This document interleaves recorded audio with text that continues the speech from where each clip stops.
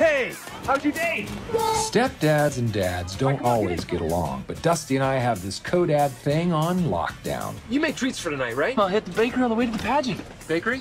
Look, you don't want me to go to the bakery. No, I'm Usually when you repeat what I said and you shake your head up and down, it really means you don't want me to do it. just thinking, What? maybe homemade? No problem, Braddy. Homemade snickerdoodles come right up. Hey! Hogan again, you better count your teeth. Thank you so much for the cocoa. Hey guys, we got a big surprise for you. Oh, is it money? A trampoline? Another pony? This year, Christmas, both families together. Yay! Hello? Grandpa Kurt? Look, your father hasn't met the new evolved Dusty. That's exactly the stuff he's gonna make fun of us for. You'll see. Dear God. Wow. Is that him? Dress is so cool. Yet I can't picture him actually going shopping.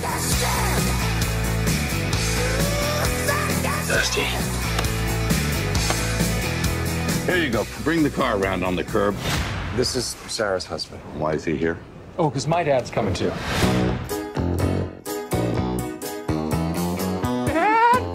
Daddy! Here's my big man! He hasn't seen his dad in a long time. It's only been 2 weeks, but it feels like forever! It does, doesn't it? And this guy's raising your kids half the time? Look who's here!